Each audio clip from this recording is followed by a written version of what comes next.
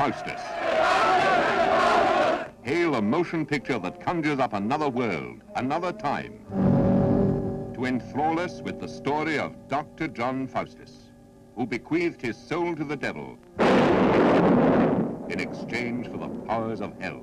Mephistopheles! Mephistopheles!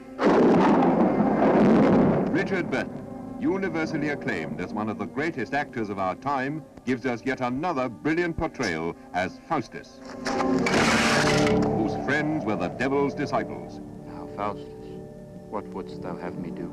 Whose greatest enemy was himself. I charge thee, wait upon me whilst I live, and do whatever Faustus shall command. Be it to make the moon drop from a sphere or the ocean to overwhelm the world.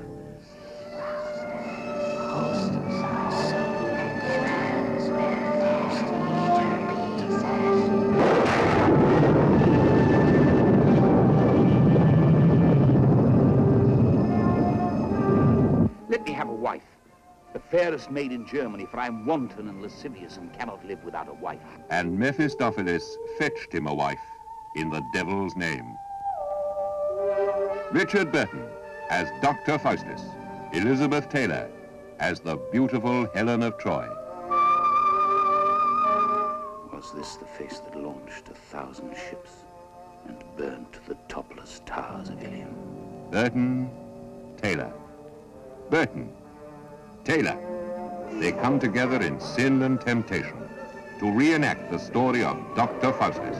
Run, Faustus, run! Whither shall I fly? To God! If unto God he cast me down to hell! The 7 deadly sins were his commandments. Hell! Pride, wrath, envy, lust.